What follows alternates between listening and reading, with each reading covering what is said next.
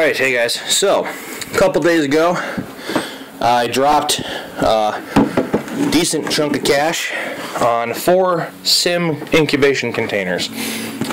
I have watched videos on these bad boys and I wanted to see how they would work for my first hognose season. Well, first I messaged them to see if they wanted to do a business deal where they sent me 4 of them and I would do a review on the products for them on YouTube, you know, and Facebook. I told them that could fetch them quite a few customers. They politely declined.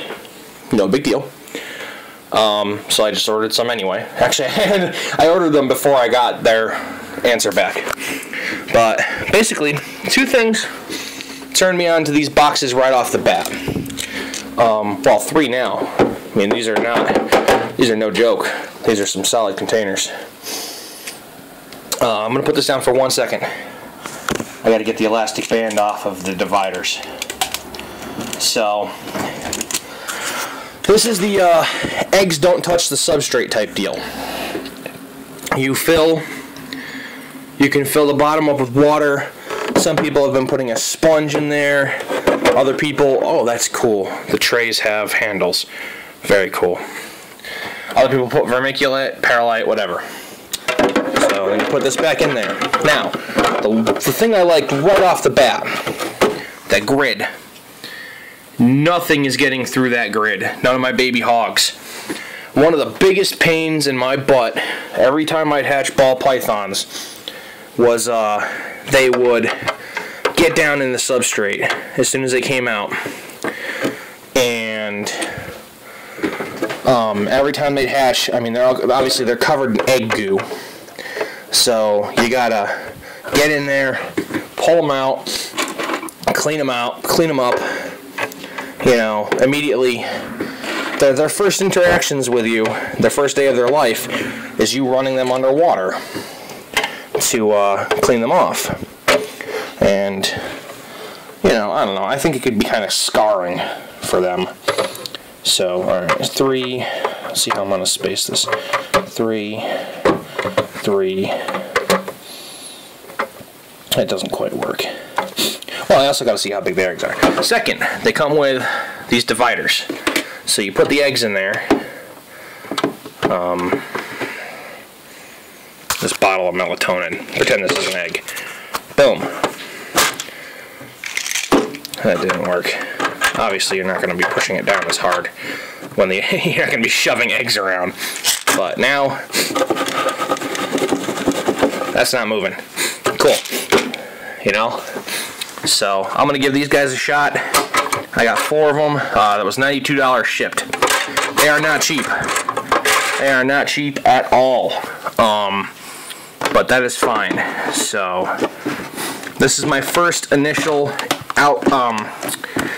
my first initial reaction. I'm impressed. So, this is going to be my incubator. I'm going to go work on that probably right now. And honestly, with the thing that I'm using for my incubator, I could easily fit 2 more of those boxes in there. This is just a cooler. When I upgrade next season, I'm probably going to get another wine fridge or something like that. I'm only expecting probably 4 clutches this season, so this works.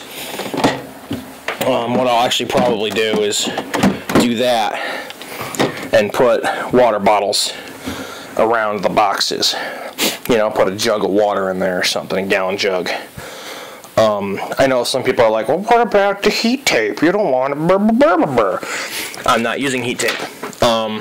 This is what I'm using. This is an Incubator Warehouse Incu Kit.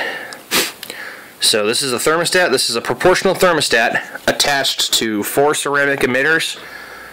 A nice little gap there with a fan. Boom. So what I'm doing tonight, I'm going to cut this out with the new jigsaw I just bought. Mount a piece of plexiglass. I will put a link in my description to a video that I actually got the idea from, because I want to give BC Barker Creations the credit for the idea for this.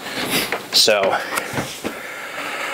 I will show you guys the incubator when I am done, but I wanted to show you guys, and then I'll also do a review on this product.